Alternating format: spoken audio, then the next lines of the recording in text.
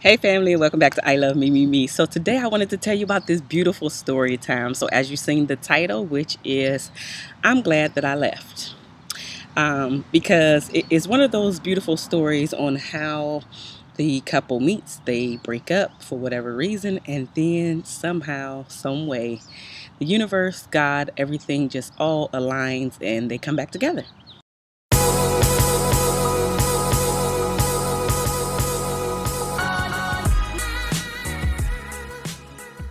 So first of all, I'll just say that this is a dear friend of mine that this happened to, and she used to tell me about the guy all the time. I would, just kind of listen to her stories and everything, and how everything was going beautifully. Of course, there were things that they needed to work on, but they met online.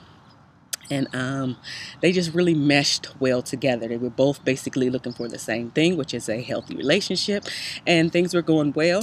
And things were going well with the exception of there were some things that both of them needed to clean up in their lives. And a lot of it had to do with like home arrangements and having several different people living in the home and just being able to travel together and everything. So anywho, my dear friend, which is the woman in the story, she the relationship was definitely maturing, and she was finding herself really wanting to be in his company, which is an awesome sign that she is falling for him.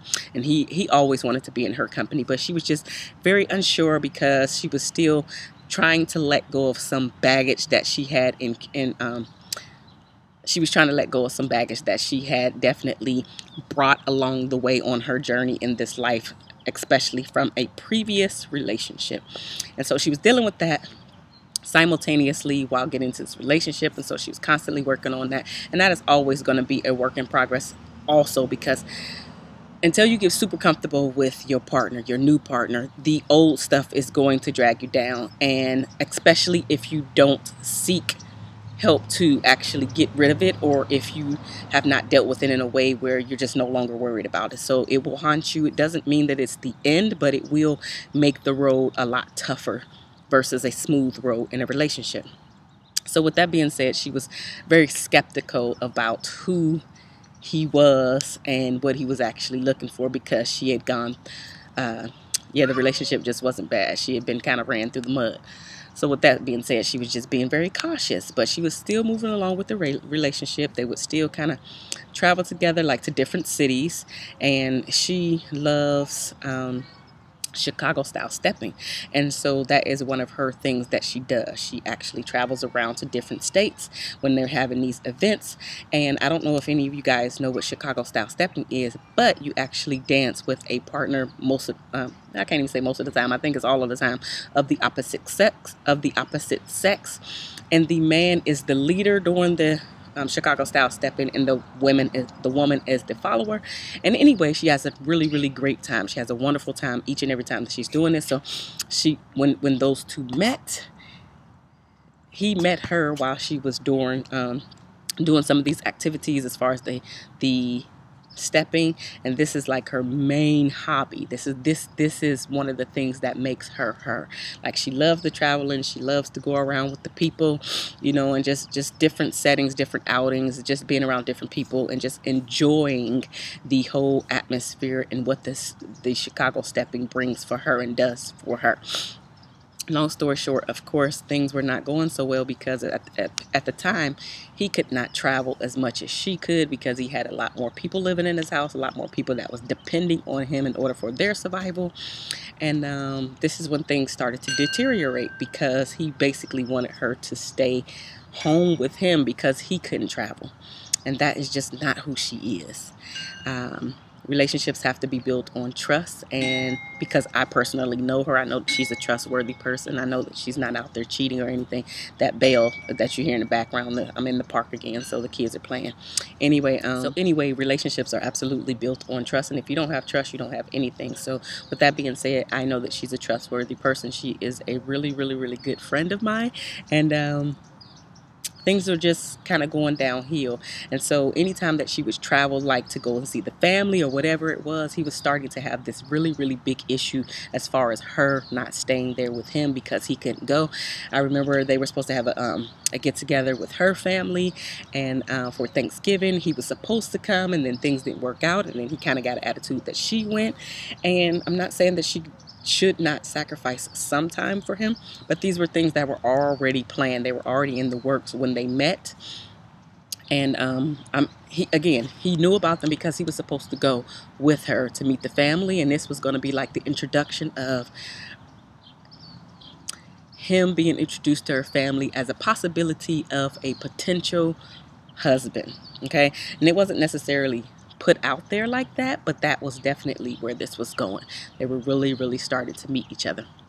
Well, when that happened, he decided that it just wasn't working out for him at all, and he became like really jealous and everything. And it was just, it turns out that it really had nothing to do with her and her traveling. It was all about him. He had these insecurities within himself, and because my friend is like really bubbly and outgoing, she doesn't have a problem with meeting people. She doesn't have a problem with, sparking up conversations, whether it's a guy or girl, doesn't matter. She doesn't have a problem with going to ask the guy to dance or whatever. So she's just really open and bubbly, and he would see her in that environment, and he didn't really necessarily like the men touching on her. But again, they're just kind of, the men are just holding her at the top of her back and in the bottom of her back, and then they might do like a spin or whatever it is, but it's nothing sexual or super close or nothing to make you think, okay, she might be out there lusting and cheating with this guy. It wasn't anything like that. And again, he knew about this part of her world because she brought him into this part of her world. And she was even trying to help him learn the moves and everything. You know how we do in the very beginning of relationships. We want to impress our partner, so we start to do the things that they like to do, which is a great thing. It's a great thing. Like, I'm not trying to knock it in any kind of way. But my point is he already knew that this was a part of her core being. This is what she really loves to do. And he was starting to have an issue with it, is my whole point. And so then this is when the relationship started to go downhill, because his jealousy was coming out in any form. And it was really not necessarily his jealousy per se. It was more of his insecurities, as I already mentioned. Just insecurities about the way his life was going, how he really wanted to be with my friend a lot more than he really could. And then she decided at one point in their relationship that she really wanted to move to a different city, which was like 45 minutes to an hour away from him. And because of his lifestyle, he didn't like that, because then he was going to have to travel a lot more, which again, 45 minutes to an hour, that's really not that bad, especially when you guys are doing great. And it wasn't like she was saying, let's break up. She was just like, hey babe, I'm moving to this city. At the time, he wasn't able to do any of that because he has to clean up all of these people in his home, because obviously he has a big heart and he doesn't want to see people suffer.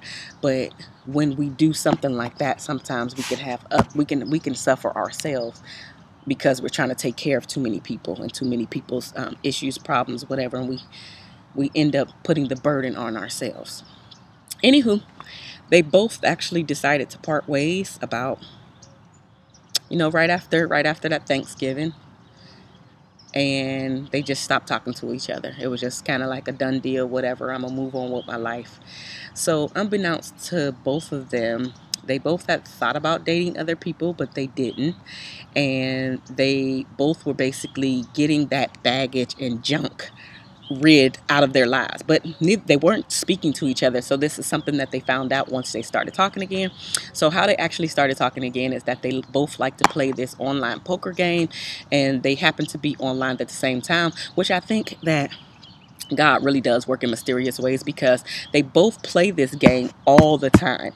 But for those, they stopped speaking for almost 10 months. So for those 10 months, they were not online together, not one time, which I thought was just very mysterious, because they're both always online playing this particular game. But during those 10 months, they didn't see each other online. So anyway, as fate would have it, they're on this poker game, and my friend sees that he's online, and so now she's debating, should I get online, should I get online? But she's like, you know what, I want to play today, so yes, I am.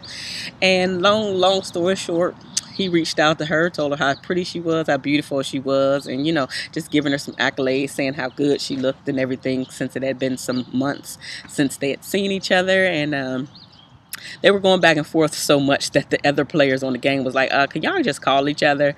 Like, y'all interrupted the game. Y'all just do it way too much. So what they did is that they ended the conversation on that particular game, and then they finished the game, and then he said, I'm sorry, she told him, you know what, just call me when we're done with this. And he actually did, and pretty much the rest is history. Now, the reason why I am beaming from ear to ear and super excited about this particular story time is because of the happy ending. And of course, when we say happy ending, there's never an end unless the relationship is over with or if somebody passes away. So I'm saying happy ending because July 2018, they are getting married now.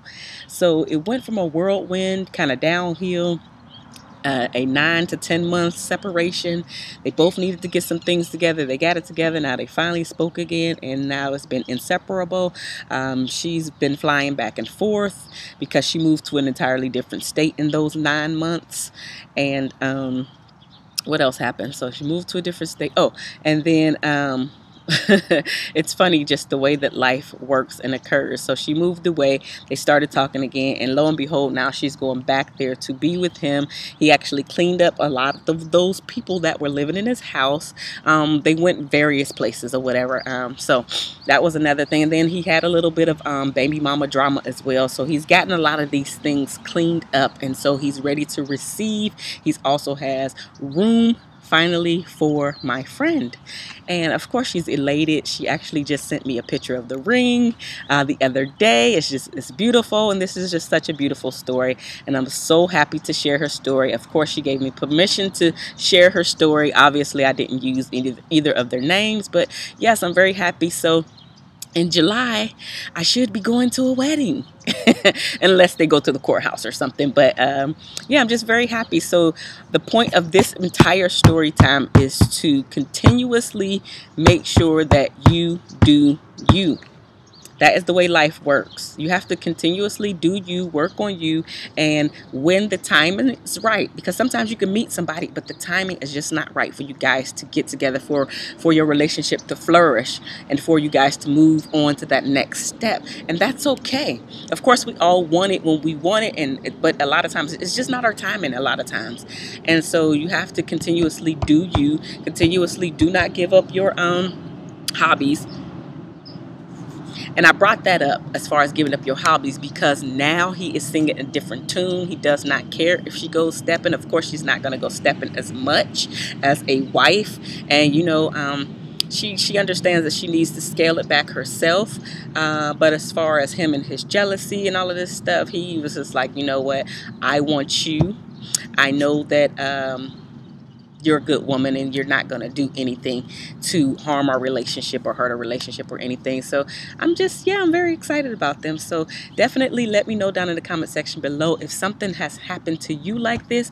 Are you with your current spouse and you guys had separated for a period of time, but now you are back together and have been married for a year, two, whatever, 20 years later? I don't know. I would love to read your story as well, as much as you are willing to share down in the comment section below. Of course, check the description box below because that is going to show you the playlist for all of the questions for the month of March, as well as my links to my online courses. That's absolutely down in the description box below. And then there's also some other information down there, as well as how to contact me if you have any questions that you would love for me to answer, or if you need some coaching, then you absolutely can reach out to me for some coaching as well. I've helped a few of my subscribers already, and I would love to help you as well. So yes, definitely give me thumbs up, of course, and then hit the red subscribe button, especially if this is your very first time here, because here at I Live Me, I am supplying you guys with all of the tips and tools in order to have happy, healthy, romantic relationships. So we can share these stories amongst one another,